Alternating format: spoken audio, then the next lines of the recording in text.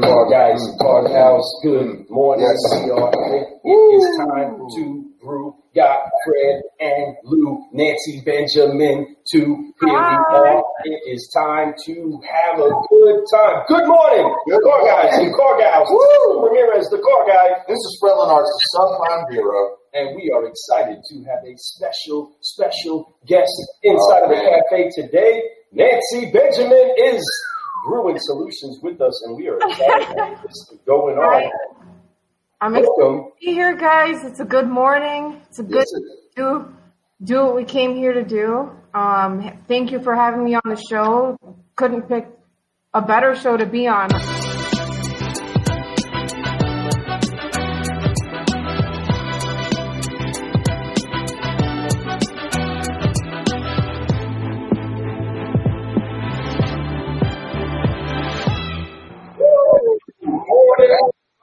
Hopefully you got that rhythm inside of you. You're feeling some of them horns getting ready to announce that today is another day that Solutionaries are rising. Woo! We're excited to be here with some more Solutionaries. Another solutionary that's doing great things up in Michigan, and we're just excited to have her here. But we want to let you all know that this brew has been brought to you by Big and Elite FI Partners. That's These right. are some incredible individuals and companies that have definitely seen that we are here to bring some solutions to the industry, changing mindsets into a positive mental form so that we can do great things.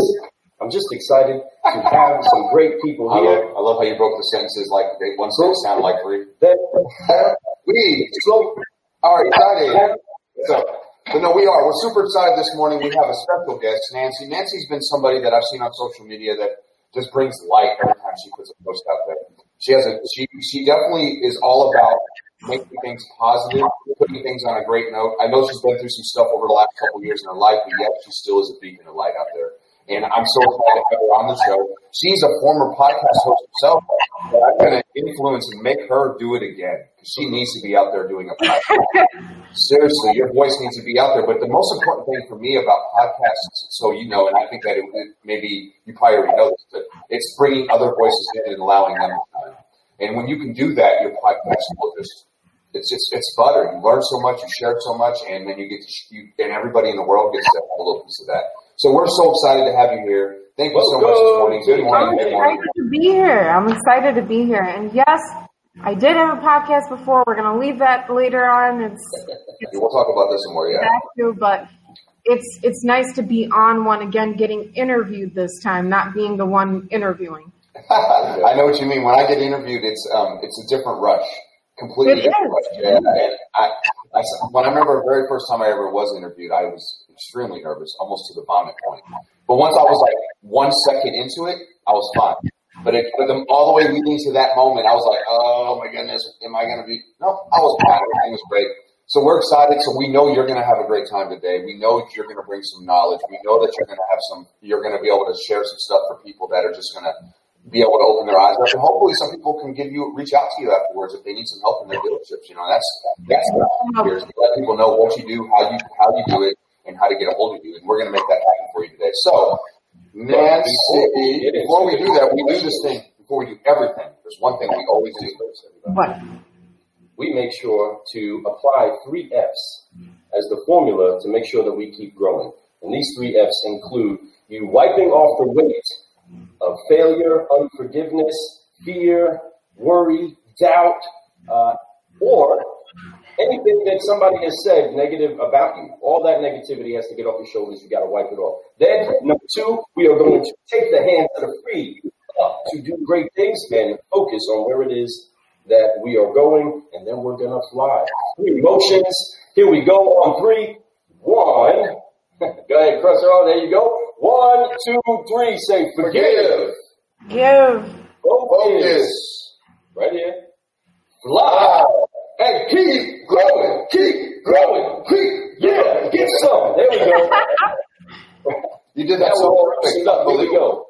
You know what? That felt good. It starts off my day. I like this. That's it. That's the best way to start the day. There's no doubt. So we are going to jump into our 5-liner with you, Nancy. And our five-liner is designed to just bring out you, talk about you, your origin story from where you began to where you are now. So I'm excited about this. Let's get this thing started. The very first question, what drives you when you wake up every morning to get out of bed instead of sit there and hit the snooze button 20 times and sleep in all day long?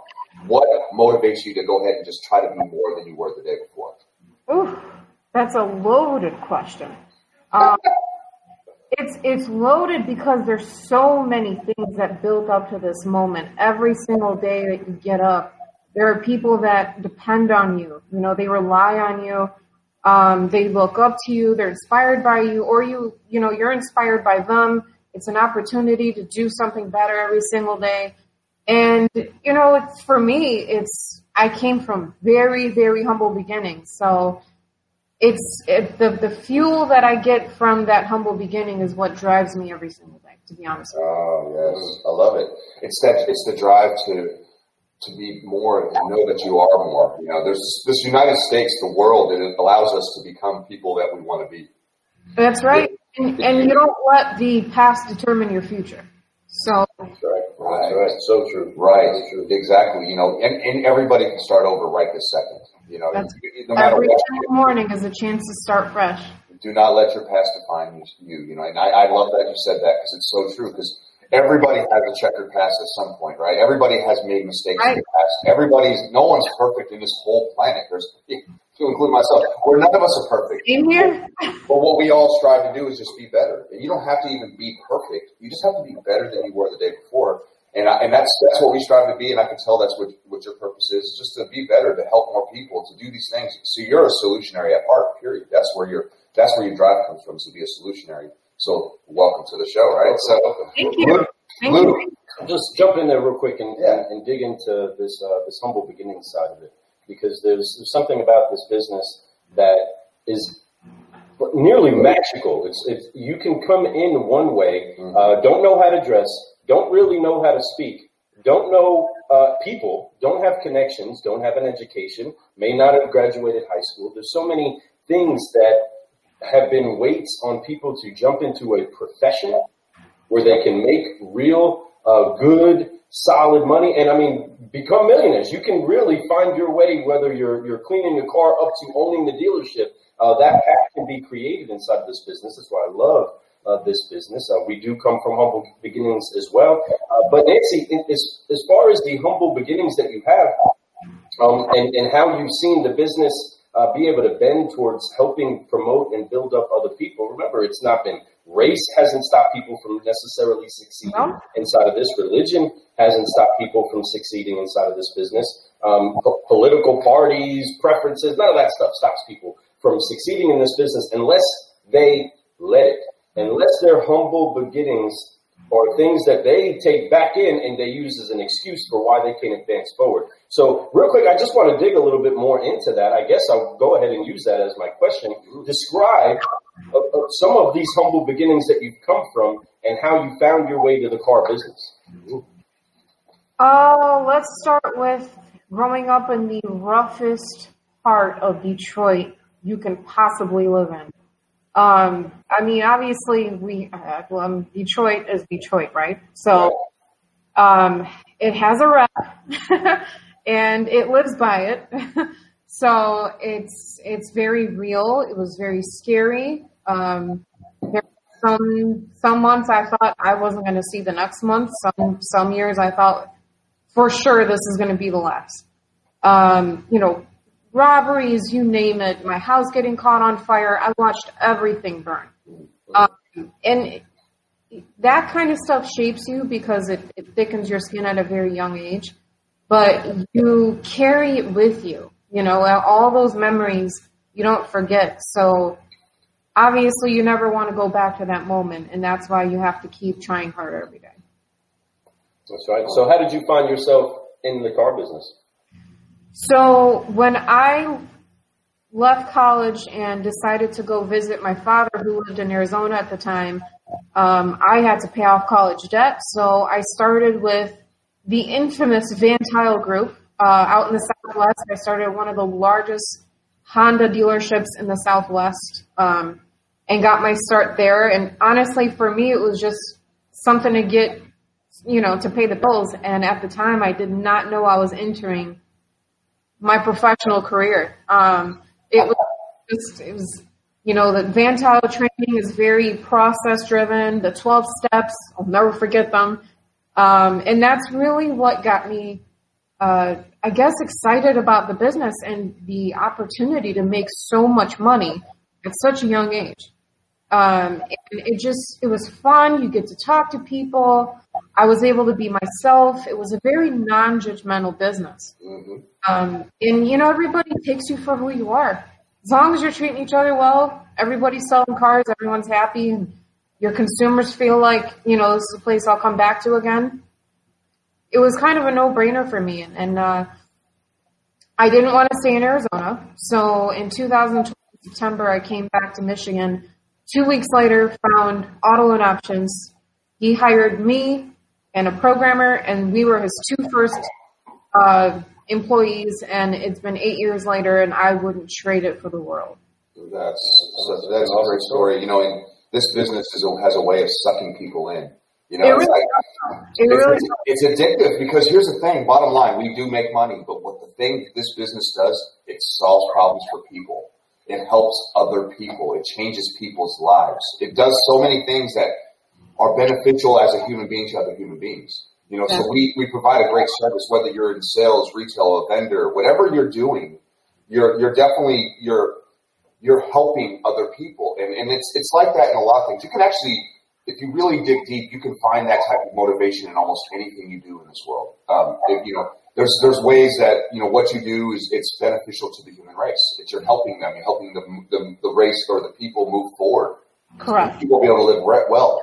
But the thing about the car business is that it's an amazing business. There's so many amazing people. There's so many different levels of this business that if you want growth, you can find growth every single day. If you need something to learn, you can sit down and learn something every single day about how to do this job better, right? People like you, Nancy, are the reason why what you do and what you provide as a service with your company and with yourself is that you're helping people do all those things. You're helping people realize that a dealership could, talking about Subprime, and I'm a Subprime hero. I absolutely, love Subprime, and I'm all passionate about helping and bringing light to that. And what you do is very much like that. What you do is trying to help people in that market. That market is getting bigger and bigger and bigger every moment. Right now in this world, with the way coronavirus did, with lost jobs and all these people who had fair credit, now they have less than fair credit, or people who had great credit now have fair credit, So there's all this people who are now subprime, and dealerships have to help them. There's a lot of dealerships who wouldn't even try to help these customers. So now they're starting to realize, wow, this market share is way bigger, and it was always big. It was always a huge market share. It's just that they just ignored it. They ignored it because their friends or their family members weren't those types of people, right? It was unfortunately something that a lot of people kind of swept under the rug. And, a lot of times you never knew who subprime managers were at a dealership. Mm-hmm. And it's crazy to say, but it's reality, Facts. Longest time I didn't understand why, because that's your front line for those are your future consumers. Yep. That's the man that's going to build that relationship with your future consumers. I never understood why that subprime finance manager or special or whatever they want to call it, secondary, was the guy that wasn't, or the girl that wasn't on their website most of the time. Believe it or not, I couldn't find those professionals on a website. And for the life of me, I never understood it. But I think as time went by, I think more people realize that this is not going anywhere. This is necessary. You need to be more upfront about it. And, what better way to do it than just put yourself out there, let people know you're there to help them. And, it's a good start. I personally think that is, if not one of your most important people at your dealership. There's no doubt about that. I mean, consumers that have had challenging times, that maybe your consumer forever, they're going to bring back their family, their friends, because you treated them right. Right. The thing that's actually starting to happen big inside of the shift from just the way people are purchasing right now is that there is so much that's happening that's affected people's credit. There's so much that has shifted. But even before COVID came across, or all of these other things have adjusted inside of our life, the concept of a customer going through some bad times and then not being able to come back to you to purchase is like a mindset I can't wrap around. You spoke about it the other day on how we were brought up in this business. When we were brought up in this business, subprime was subprime. The question we only had was, can I sell them a car? What can I do? What do you want me to show them? Where do you want me to go? Do I need all steps, or do I just need a couple? Right. What do I need? Do I need all the references? Do I need proof of residence? Do I need to prove their income? What do I need? Just tell me what I need. This person is this person. And that's where I feel like banks came along and probably started to do more training on their programs, which I feel is extremely important. If I'm going to be honest, I'm going to definitely say I think a lot more dealerships need to be open about all of the banks that are walking through their doors. And you have to stay in green mode. You can't sit there and think that you know everything, because this business is an ever-changing business. Yes. There are things that you will learn about these banks programs every single day to help you sell more cars and help more people. Bam. Right. And that's the key. And people and companies like Nancy works for, they're going to help you learn these processes too. So here's the thing. I know that I'm process driven. So in order for me, I can say, hey, I want to do subprime, but until I got my processes in play that I am going to use consistently, and not every single time, I'm not going to just fray from it and sometimes work it, sometimes not. You have to do it every single day. Be passionate about every application that your salesperson brings you as a manager. If you're a salesperson, be passionate about every customer that walks on your lot. Tell them how much you appreciate them, how much it means to you that they're even sitting down with you, allowing you to take a credit out from them. Because these people are going through things. They're embarrassed to show you their credit. They're embarrassed to talk about their past history. But it's so heartbreaking, the things that I see every day. I do too. It does. It's heartwarming at the same time. When they get help the right way, you should see the reviews they write for some of these dealerships. It'll put tears in your eyes. But the key to everything is you can do everything right. And I mentioned this the other night when I was on the podcast, when I was being interviewed, is that you can meet and greet them. You can do everything. You can show them the right car. They can buy the vehicle. The payment's affordable. They leave the lot. You do a great delivery. But if you never follow up with these people and you don't send them a thank you note, you don't call them periodically, let them know how much you appreciate the business and ask them how they're doing, they will forget you. Even if you treated them like a queen or a king, they will forget you. Oh, yes, they will. And then they will come in and ask for someone else, or just be like, I don't remember my person. And at that point, to me, that means you don't deserve that customer. So always follow up. So all you salespeople out there, no matter what kind of sales you're in, whether you're in car business, if you're in pharmaceutical sales, if you're in, insurance sales, it doesn't matter. You have to follow up with everyone that you touch, to include your current roster of clients. Your current roster of clients is actually where you can make the most amount of money even in the future if you use it right, for referrals, for follow-up, for repeat business, for touch-ups, add-ons to their whatever, right?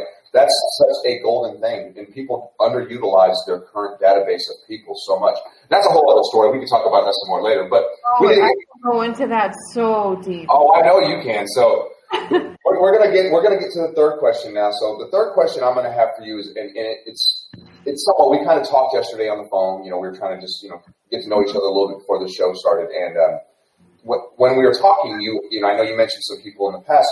I am sure that there's somebody who heavily influenced you, somebody that you can look back at and be like, this person made a huge pivot in my life by just what they taught me. Who would that person be? It's an easy one. I can't even talk about it sometimes without getting emotional, because he took me at a very young age. I think I was like 22, 23. And 8 years later has turned me into the woman I've always wanted to be. And that is a man that works in that office right there, and that's the owner of this company, Bob Chica, who owns and directs Auto Loan Options. He has taught me more about relationships and the value of nurturing them and taking care of your clients more than anybody has, and I think ever will. And I owe a very huge portion of my success to that now. Cheers to him. Cheers. That's always good to have a mentor person like that in your work spot. You know, those mentors eventually one day are going to look at you as a mentor in a sense too. You know, I have people who've coached me up, raised me up, helped me become who I am, and then now they're looking at me because I've really reached out and they're looking for mentorship from me, and that's a beautiful thing. And that's what a mentor wants. Like I know that if I was to get mentored by, my God. Right. Like, so if I can mentor somebody like Lou, right, and I get him pumped up, and then one day he grows so big that I get influenced by what he's doing, that's beautiful. It's your legacy, you know, and you're part of his legacy, and you're going to have a legacy of your own, and I know it's going to be a beautiful thing, and because you're just an awesome person, and you just keep doing what you're doing, you're so positive, reach out, get uncomfortable, like, you know, I really want to see this Nancy Marie Benjamin podcast. It needs to happen again, and I think that if you do this and you put passion into it the way you are with everything else you do, I know it's going to be great, and I know that I would be there to support it. I know Lou would be there, and anyone, and all these friends that are on here watching now. There's so many people who will support that. So that's a great answer, and kudos to him. So Lou, do you really feel like he's pushing this podcast for you? Do you really feel like he wants to see you? I told her that yesterday that I'm gonna make sure she does this podcast. I won't leave it alone. So I really, for me, the only reason why, to be honest with you, that I really stopped, and I'm going to probably grab a tissue because it's hard for me not to get emotional about this. I only stopped the old podcast because after my father passed, I didn't have it in me to interview one more person. I mean, it literally was cut off the moment the podcast was picking up. And it was for me, you know, a no-brainer, obviously. I needed some time to mourn, you know, the greatest man in my life, and I felt disrespectful to continue it for a little while. And then COVID hit, you know, after I actually had a little bit of, I guess, gut to start the program up again, the beginning of this year, we hit COVID, and that's when things started to fall for, you know, some of our dealers, unfortunately. Luckily, our company was untouched as far as, you know, sales and things like that. There were a lot of states that weren't affected. A lot of dealers had amazing record months, believe it or not. And some of them, unfortunately, didn't have, you know, had some not so great moments. And we stuck by those dealerships. In fact, I think we might have been the only subprime lead generator that stopped the leads for dealerships that forgot to tell us to turn things off because we felt it was the right thing to do. We didn't feel right that, you know, right to charge people for leads that, you know, you weren't going to be able to work anyway. Right. It was the right thing to do, and I'm very happy that we did. And they have gladly all started up and come back, and I can't believe what they're doing now. I mean, I'm super, super impressed with the dealers that have come back after COVID. Industry definitely has thawed out a lot more than it was in the earlier months, but I'm happy to see everybody back at it, selling cars, you know, helping customers every single day. And for us, it's really important who we choose as dealers. And I didn't mention this before, but I'm not going to work with any dealer that wants to sign up with me. I'm just not going to. You need to have the right knowledge, the right team, the right bank setup, the right inventory. We're going to be selective because we're a company based on reputation. If you know what you're going to do or what to do, we're setting our customers up for failure, and we're setting your dealership up for failure. And I'm not here to just take your money. I like to work with you month after month, and the only way to do that is to make sure that we get all those questions answered in the beginning. Boom. And that's because you're a dealer partner. You're not a vendor. You're not an outside source. You want to be a partner with the business. That's exactly right. When you partner, you take ownership of their business in your heart. You know, so when they fail, you fail. When they succeed, you succeed. And that's the only way to take any type of business when you're helping other people is that you have to become one with those people. You have to become that. So like if ABC Motor is my client, I am now ABC Motor, right? You know, when I'm working with them, everything I do, I'm passionate just like the owner would be passionate about this business. I would be I would be upset if something didn't go the way I was planning it to go. All those types of things. I can see that inside you. I see that your company's like that. I love that your owner and your company decided to hold the leads even on people who didn't ask to hold them because it was the right thing to do. Because, those people, they don't think about all the little bills that they're paying out, the dealers and stuff like that, because they're so worried. To forget all the expenses that you're yeah. And by you guys taking the initiative and saying, hey, look, we're going to pump the brakes on this for you guys because it's what we should be doing because I'm going to be giving you leads that are just going to sit there for no reason, right? So you all did the right thing there. That shows you guys that you guys are not about the money. You're about people over profits. And that's 100%. Integrity is one of the things that he taught me. Yeah, and I love that. And integrity is my number one. To me, it's my biggest core value. It's something that I really try to focus my whole life around, whether it's my home life, whether it's my work life. It's always going to be with integrity first. If I start with integrity, everything falls into place, right? So I love that you guys are like that. I love that you're like that, and I know that it's just going to blossom from there. This whole COVID thing was a great time for a multitude of things. I'm not saying the world. I hate to say even great with the word COVID, but I look at the bright side of everything that we're doing. I look at when I see life and something negative happens, there's always a yang to that yin. You know what I mean? So there's always a positive side to something negative. And if you focus on that negative, you'll drown in it. You'll just be like, man, life is horrible. I can't handle it. But if you focus on the positive or know what the positive is going to be because of this negative, it's easier to stay positive, keep moving forward, doing the right things, having that integrity, helping other people grow. Grow is so key.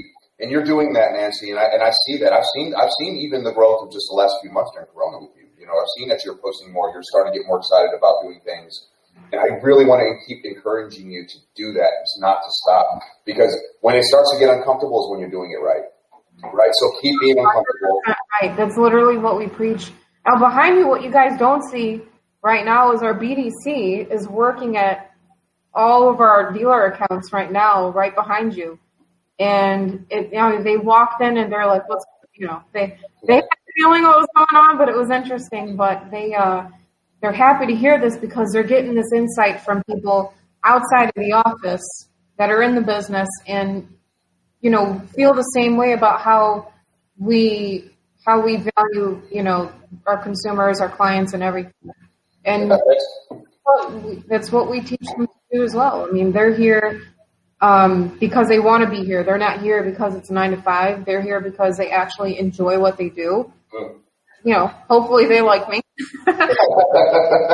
But I'm sure they do. You're contagiously. It's easy to like you. You just have this coming. Obviously, I don't see you every day. But what you put out there and your vibe is very. Yeah, I do see you every day. Yeah, but the vibe is very. It's very.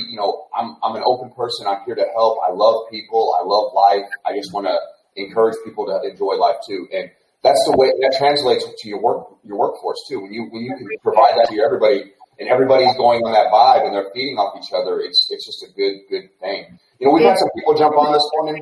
I want to go. Yeah, exactly. It's a family.